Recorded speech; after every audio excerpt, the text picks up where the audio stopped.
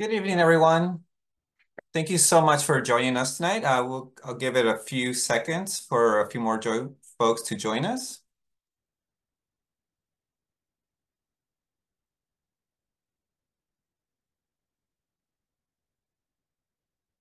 All right, I'll start. Hello, my name is Ariel Alcontapia, and I'm the Public Affairs Manager here at the Riverside County Transportation Commission, or RCTC. I want to thank everyone who's joining us tonight to learn more about the I-15 Smart Freeway project. I'm joined today by our project's technical and engineering team members, John Taracio, Melissa Brady, and Darren Henderson. We look forward to sharing with you more about the project and answering any questions you may have. However, before I start the presentation, I would like to go over a few housekeeping notes about today's presentation. First, this meeting is being recorded. We will be posting the recording of this video in our smart room, which I'll talk about later in the presentation. Also, all attendees' cameras will remain off and microphones will remain muted for the duration of the meeting. Following the presentation on the project, there will be a question and answer session for you to ask any questions about the project. To do so, please click on the Zoom Q&A button at the bottom of the screen and type in your question. We will read the questions out loud and have the appropriate team member answer them. All right, well, without further ado, I'll start the presentation on the project. We all know, and I know, that traffic remains one of the biggest issues commuters face on the Interstate 15 in Murrieta and Temecula, especially the northbound 15, especially when people return from work. It could take 45 minutes to travel just 8 miles during peak hours. Air quality is compromised due to cars sitting on the freeway. Rear-end collisions are common, not to mention the increased traffic brought to side streets as drivers frustrated with the conditions on the 15 try to get around traffic. The Move I-15 Task Force, a group composed of local leaders along the corridor, was created to focus on congestion facing the community and other communities along the 15 corridor. The project we're presenting today is one of the outcomes of that task force. RCTC has worked with partners at the City of Temecula and Caltrans to develop an innovative solution to improve traffic operations, air quality, and safety on the 15. The Smart Freeway pilot project will cover an 8-mile segment of the northbound 15, starting at the Riverside San Diego County line, northbound to the 15-215 split, or Y, in Murrieta, and will include the Rancho California, Temecula Parkway, and Winchester on-ramps. So you're probably asking yourself, what is a smart freeway? Well, in a nutshell, the smart freeways are highways equipped with a set of sensors and other advanced technological systems that continuously monitor traffic patterns in real time. The system then directly relays this traffic information to ramp meters and changeable speed signs to change driving behavior and stabilize traffic flow. This creates a coordinated system that keeps traffic flowing at a consistent rate. Time savings can vary, but the goal is to move traffic along the corridor more consistently and more reliably.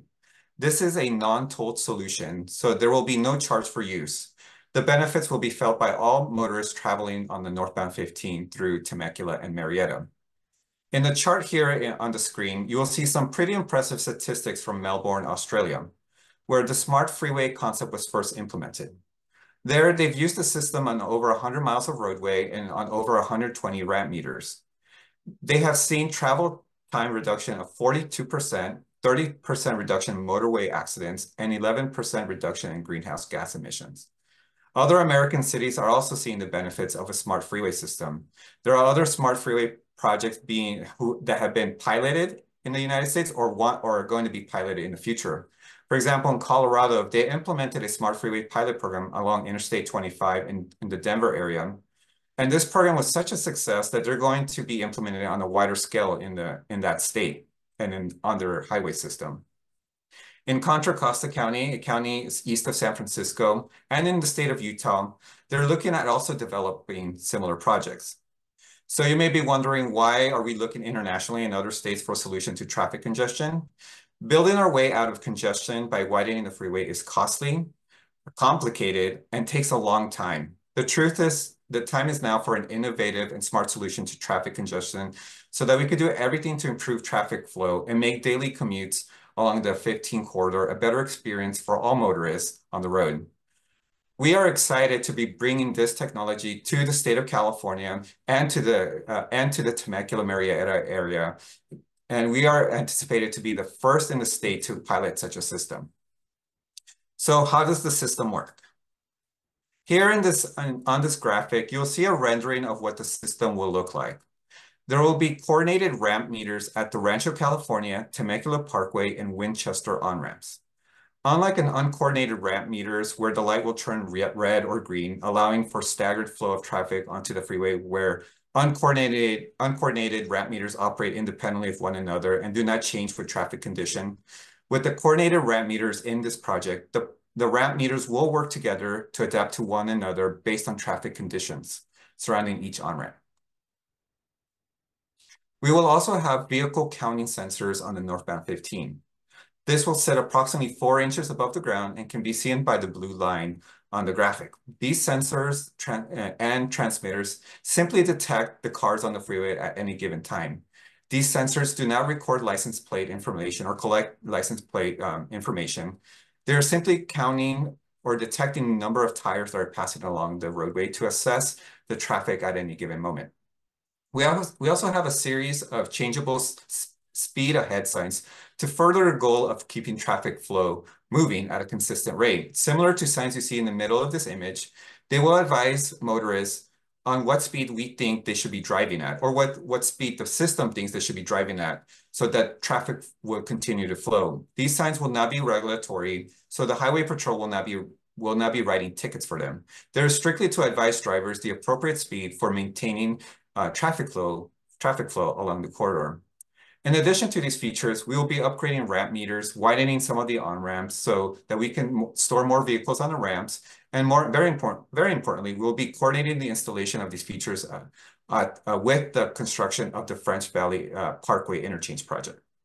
So when the French Valley Parkway Interchange Project opens, it will work in tandem with the Smart Freeway features. So let's take a look at how the system works in terms of the ramps. So in this animation, you will see how the cars will be flowing. The ramp signals stay off when the freeway traffic is light.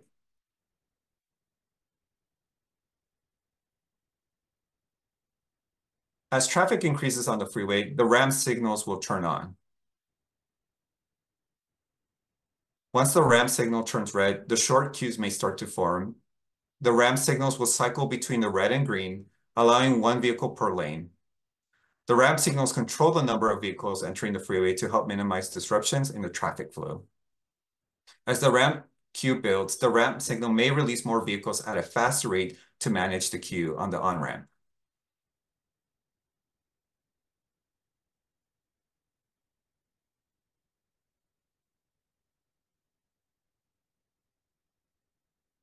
So in a nutshell, that is how the system is going to be operating.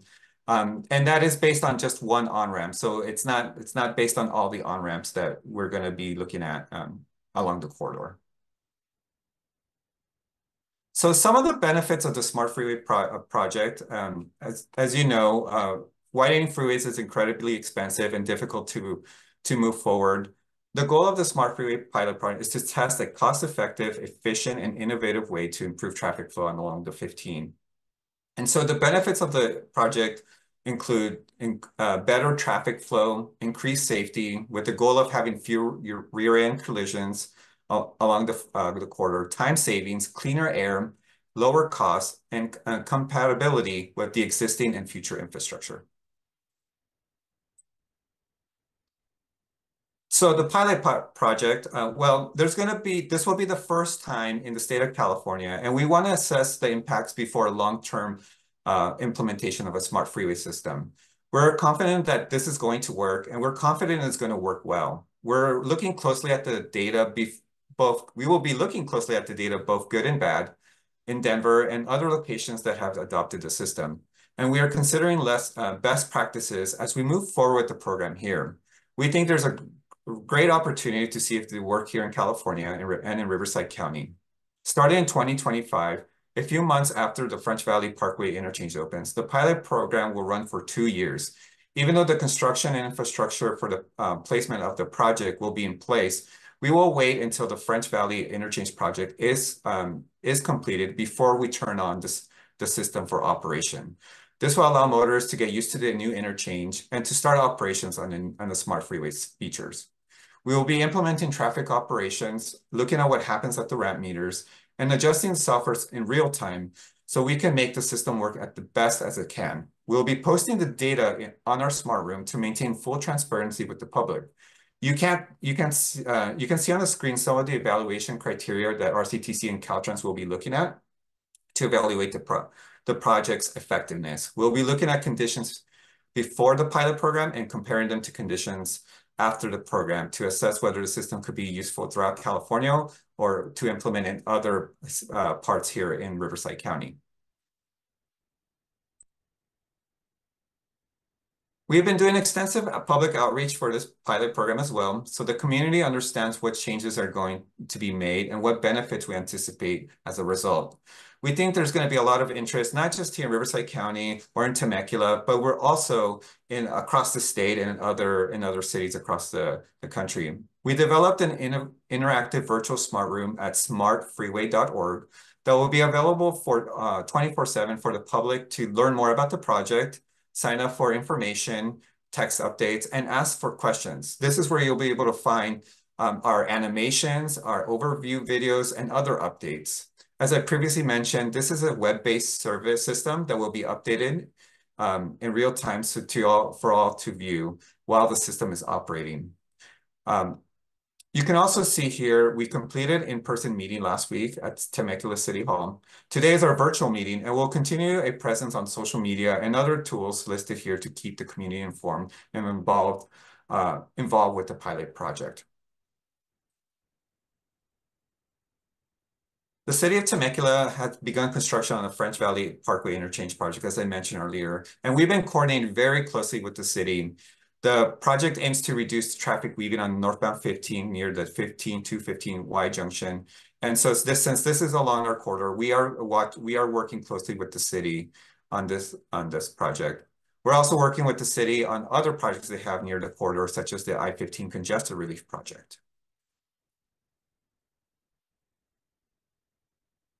Construction on this project, on the I-15 Smart Freeway Pilot Project, is expected to start this summer and will last about 12 months or a year.